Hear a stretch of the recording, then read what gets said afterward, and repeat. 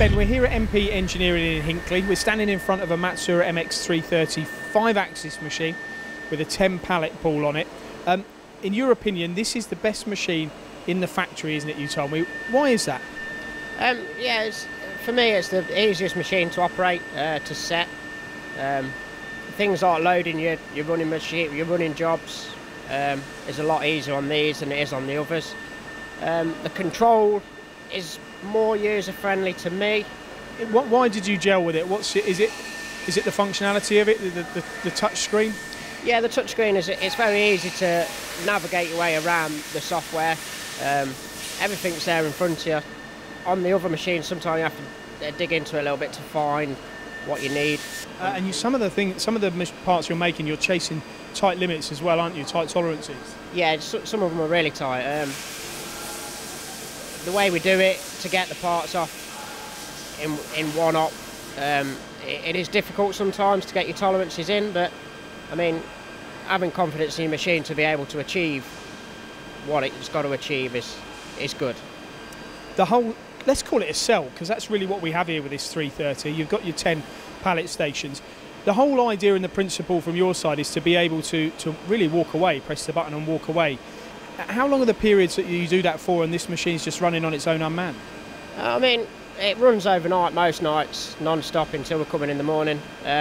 We've just had a period where it's run for I think it was 11 days non-stop. Only time it stopped was to change a worn-out tool once. So yeah. Do you worry about that when it's just you've left it unmanned and running, especially based on the fact that what we're going to see machining here is actually titanium? So, you know, it's quite a is there any concerns on tool life and the stability of the machine during those longer periods? Sometimes, usually, I never get worried about it because of the tool checking, the tool break detection. That saves you if anything is to go wrong. If you are running a particularly long job that is hammering the tools a bit, well, you'll put sister tooling in and give it a life, and it manages that no problem. You don't really have to think about it, really. To have sister tooling, you need a bigger tool changer. How many tools do you actually then have on this MX 330? It has 90 tools in the carousel, which is more than enough for your 10 pallets. And your sister tooling as well, so that it's quite. So you can be confident then that when you press the button, if there is an issue, a sister tool can come in and then take over for the remaining components. Yeah. If that's the road you need to go down, your 90 tools will cover your sister tooling. It will deal with that, no problems. What about this setting area? I mean, look at this. They really have thought a lot about how to lay this out, haven't they? Would you say that this is something that's impressed you as well? Yeah, I mean, just the 10 pallet table on some of the other machines, you can only have one pallet in your loading bay at a time. You load it, you ready it, you put it away, you have to call another one out. It's a bit of a drawn out process. With this one, I can ready 3 at a time. I could probably load 4 at a time. It's just quick and easy. I mean, and you can see it all. Some of the other ones, your parts are hidden. If you've ever got a doubt in your mind that you've done something slightly wrong in your pallet manager, with this I can see what I'm doing.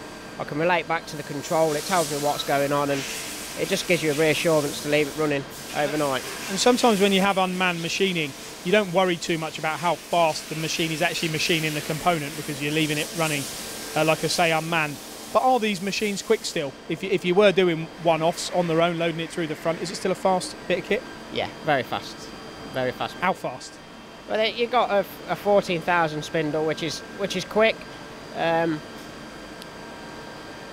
You can go as fast as you want in aluminium, really. It will deal with anything. There's no limitations to cut widths or cut depths in the likes of aluminium.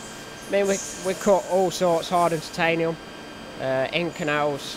I've never had an issue with a spindle stalling or...